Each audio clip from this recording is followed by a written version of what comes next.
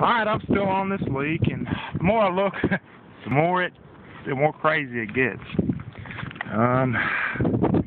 Look under here first, and there's nowhere for the water to go except inside the house. It's almost like they planned for this to happen.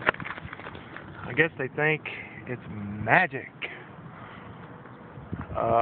Well, we've got this valley tore out. Well, it's a little gully. I'd call it a dead valley, but it's a flat. Most of the leak was up in the transition. If you can look here, there's a nail here. That's where they had nails nailed in the transition. Here's another one. You should never nail in a transition.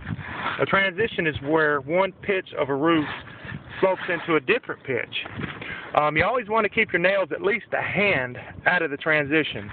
On something flat like this, you don't want any kind of penetrations on your flat roof.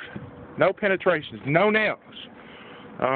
You can see right there is a big old water stain. This is basically how I make my money, coming back and fixing new construction taps. If you'll look down here at the bottom of the gully, you'll see where the shingles here, it's actually a water trap. You know, where's the water going to go? I mean, it's not magic, folks. It does take a little bit of skill to waterproof things.